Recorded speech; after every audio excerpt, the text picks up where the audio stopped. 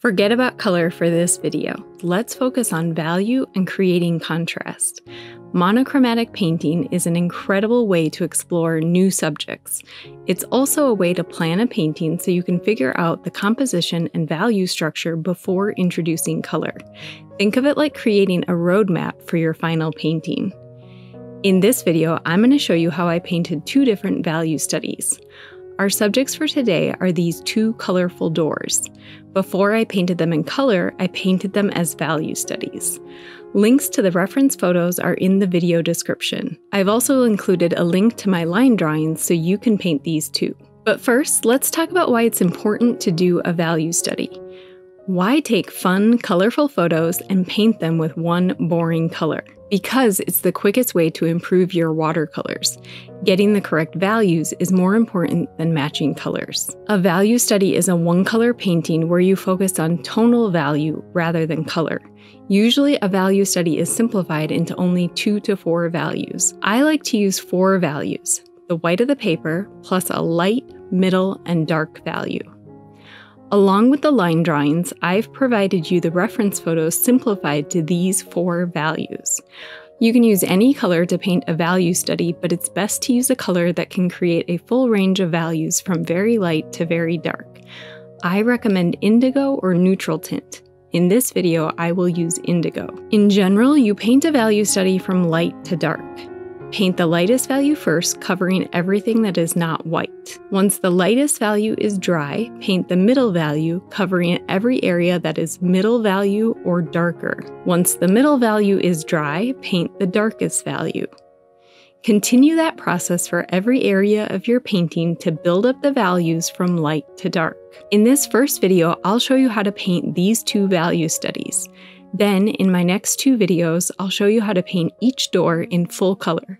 Subscribe to my channel and turn on notifications so you don't miss upcoming videos.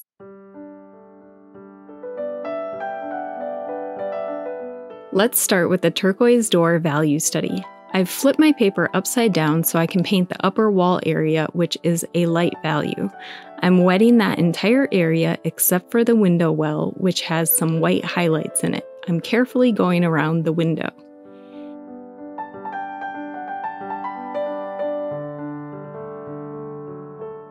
Now I'm painting on a very watery mix of indigo.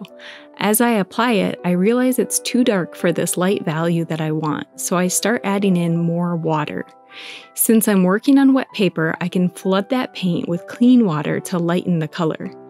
Now I'm adding more pigment at the top to darken that area of the wall. I have too much water on my paper, so I'm tilting my board to the side so I can soak up that extra water with a tissue. While this layer is still wet, I'm also going to paint inside the shadow area of the window well.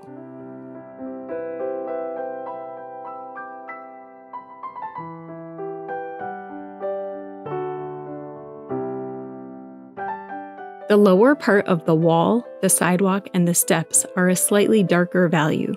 First, I'm just using my brush to wet those areas. Then I'm adding more pigment to create a slightly darker value.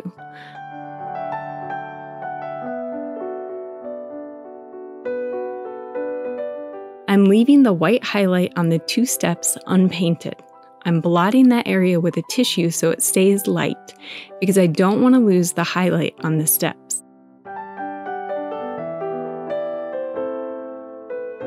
Now I'm using a light value to paint in the shadows on the door trim. I'm painting the thin shadow lines under each section of the molding above the door.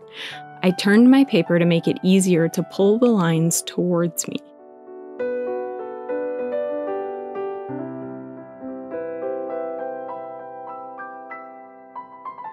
Now I'm adding in that darker shadow to the right side wall that will help define the molding on that side of the door. The front of these columns are not white. I want to give them a very subtle shadow. So the areas I want to remain white stand out more.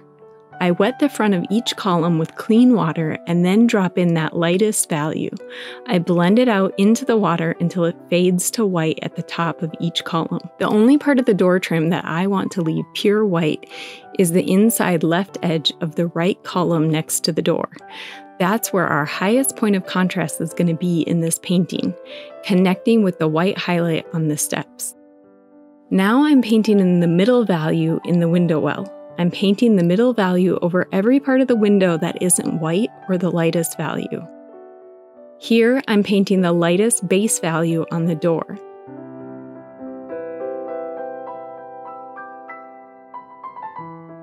I started light and then added some darker pigment. I realized right away I went too dark here. I should have left a lighter highlight on the right side of the door. I tried to blot out some paint to capture that, but once I blended it back in, I ended up losing that highlight on the door. That's a mistake that I learned from this value study and something I want to be careful of when I do the final painting. That's one of the real values of doing a value study. It's an opportunity to practice the painting and see what issues you might encounter. Then you can use what you learned to make sure that you get it right in the final painting. Now I'm adding the middle value on the front edge of the steps, and they're starting to take shape.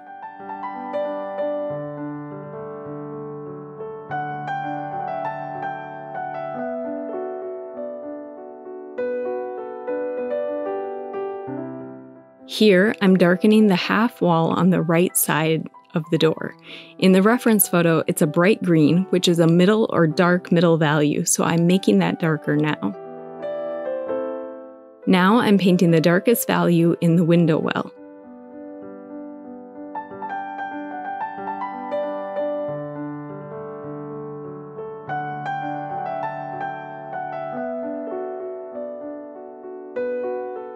Here, I'm painting the first layer on the address plaque, which is a medium value. I'm blotting it a little bit in the upper corner to lighten it. While I'm over here, I'm adding a darker, shadowy area to the bottom left side of the wall and the sidewalk. Now I'm going back to the door trim and adding the darkest value. I'm not covering up the lighter shadows that I painted before, but instead painting the darker areas within those shadows.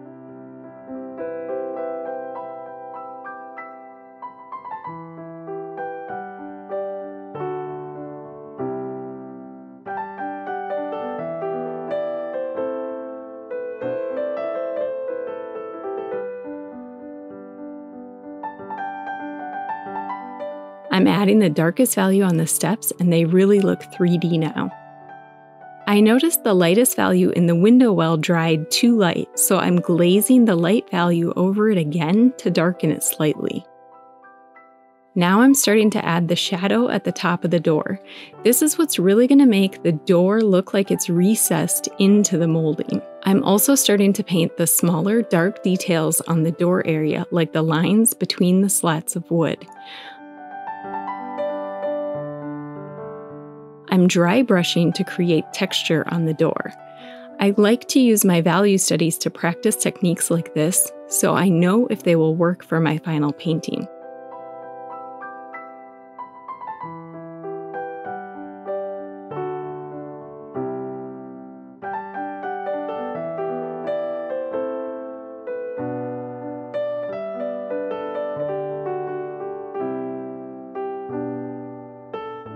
I'm painting a medium value on the door hardware.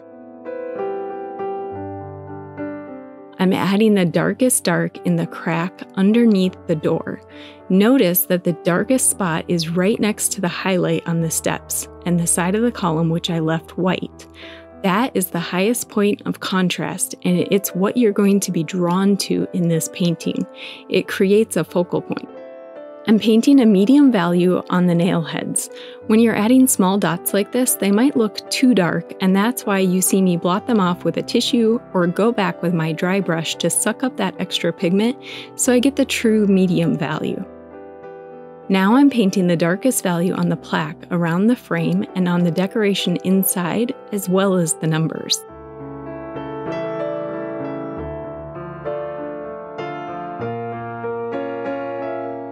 I'm painting the darkest value on the door hardware. I'm using a small No. 2 round brush for these little details.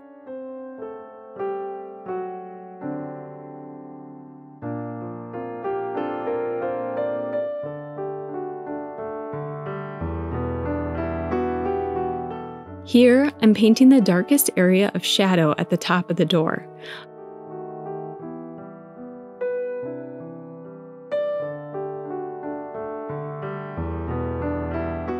I realized I was missing a line on my pencil drawing because there should be a medium tone shadow below this area, so you see me adding that back in now.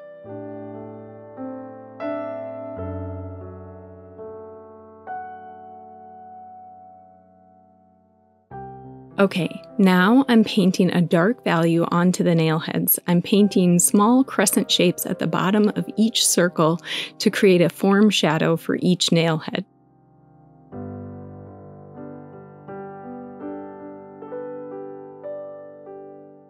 With those finishing touches, the turquoise door value study is complete. In my next video, I'll show how I went from this value study to a full color painting.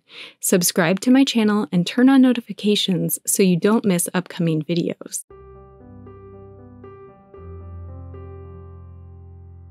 Now I want to show you how I did the value study of this Moroccan door. Overall, this door has more medium and dark values than the last example. I'm starting here with a wet-on-wet layer over the entire paper, using my lightest value, which is a very watery mix of indigo.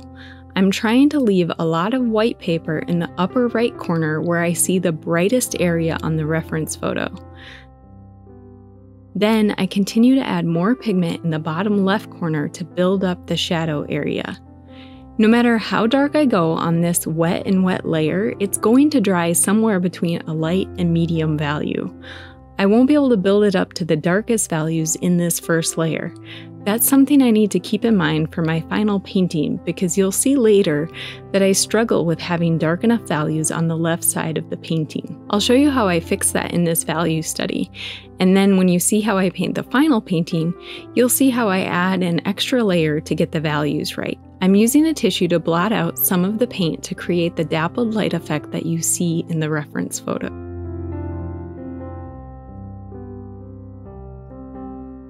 When I'm done with that, I wipe up the edges of the tape and let this layer dry completely before moving on to the next step. Now that it's dry, you can see how much lighter it is. We're going to start painting the middle value shadows around the door.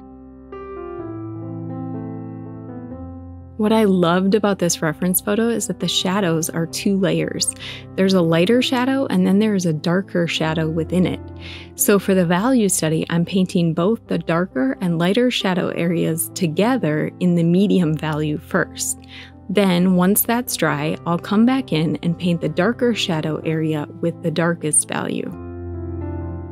I'm realizing here that these details are very small and I'm using my small No. 2 brush.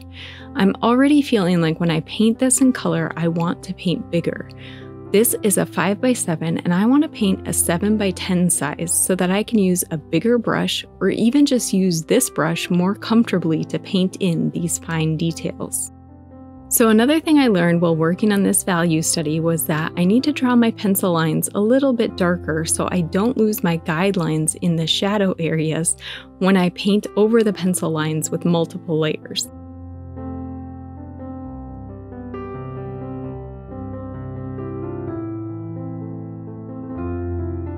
Now I've connected the shadow at the top of the door to the shadows above. Then I decide to just fill in this whole left side because I know that the base value isn't dark enough over here. It's not even a mid value and I need to darken that up. This is not how I want to do it in the finished painting. Ideally, I would have that darker base value in there before I start adding the shadows and darkest values. Now I'm starting to add texture on the door using dry brushing. As I add texture, I'm also building up the values on the door. I want to be careful not to lose the lightest area of the door where the sunlight is hitting, so I'm still adding texture there, but it's a lighter value than what I'm adding on the left side of the door. I'm painting a medium value on the door hardware and the shadows around the door hardware. This is another area where I feel like it's just too small to paint the type of detail that I want, so this will be easier when I paint larger for the final painting.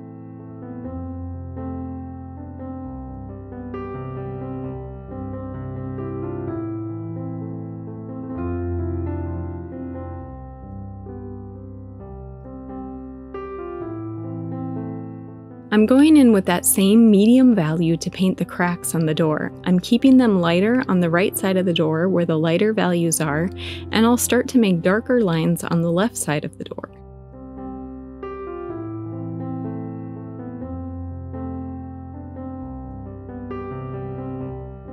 I'm using that same medium value on the nail heads, but it looks really dark in those tiny dots. I go back with my dry brush and suck up some of that pigment so it looks like the correct medium value. Another reason I love value studies is they're a relaxing way to paint. There's no color mixing and less brush cleaning. You can focus on your technique without worrying about color. Now that all the middle value areas are done, I'm ready to add the darkest values. When you're painting the medium values, you might feel like your painting is not going to work out or that it's not popping enough. But once you put those darks in, it will all start to come together. You'll start to see the contrast between the light and the dark, and everything starts to look more realistic. So don't give up before you put in your darkest value. I really like how this is turning out, but I cannot wait to try painting this on a larger scale. This is just too much small detail at this size. If you're anything like me and tend to overwork your paintings, value studies can help by forcing you to simplify and limit your layers. Once you've painted all the values, you're done. Okay, we're about to enter one of the areas where I struggled the most with this value study, and that's where the shadow from the door runs into the leaves on the left-hand side. In the value study, they are the same dark value, so I'm connecting them all together, but I think it looks confusing. I think when I do this final painting, I will remove the leaves that overlap the door frame because I don't want to lose the pattern around the door. After painting this value study, I also adjusted the line drawing to remove those overlapping leaves and to clear up this large shadow area that I didn't draw correctly the first time.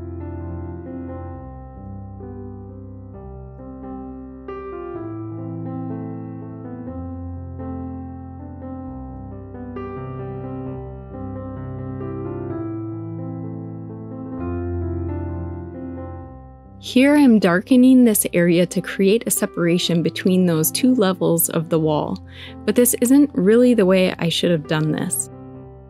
When I re-examined this value study against the reference photo, I realized I didn't get the values right in the bottom left-hand corner, so I'm going to do the final painting differently.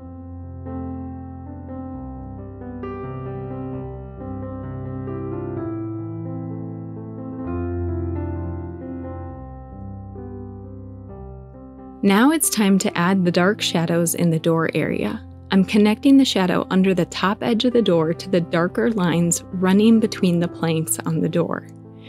I'm also going to connect the shadow into the darkest texture on the door.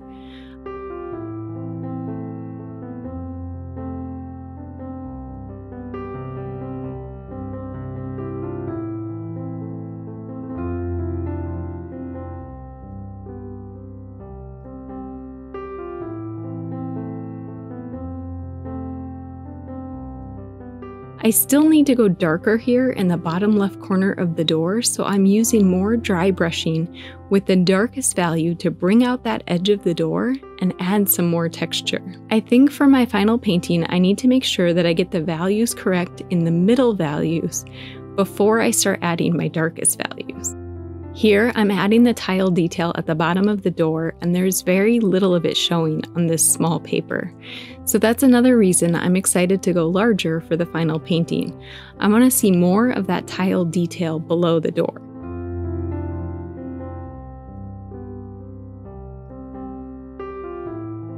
Now it's time to add the darkest details on the door.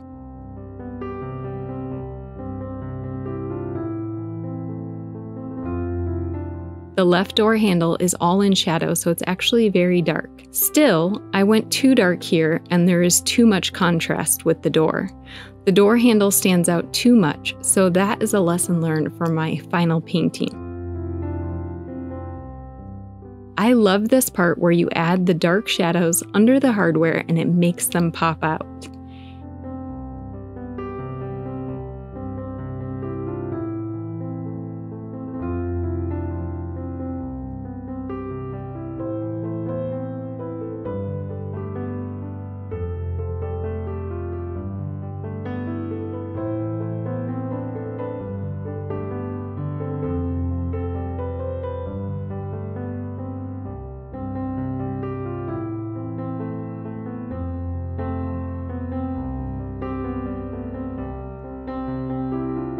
Here, I've decided that the left side of my painting still is not dark enough, so I'm glazing over it to try to correct that value.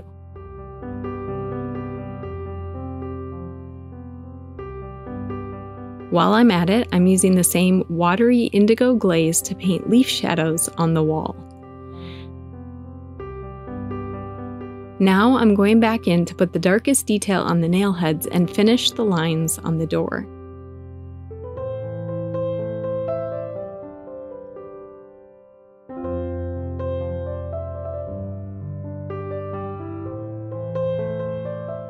And that's it for this Moroccan door value study.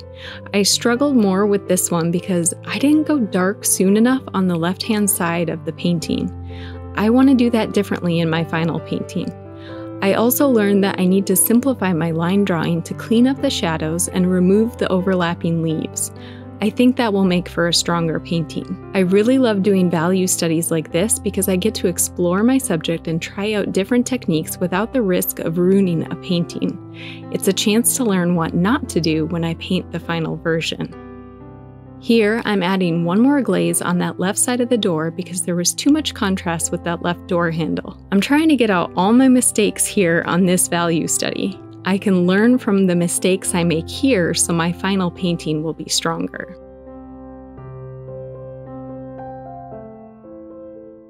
Your finished value study is a roadmap for your final painting. Use value studies as a way to simplify, practice, and experiment. In my next 2 videos, I'll show how I went from these value studies to full color paintings. Subscribe to my channel and turn on notifications so you don't miss upcoming videos.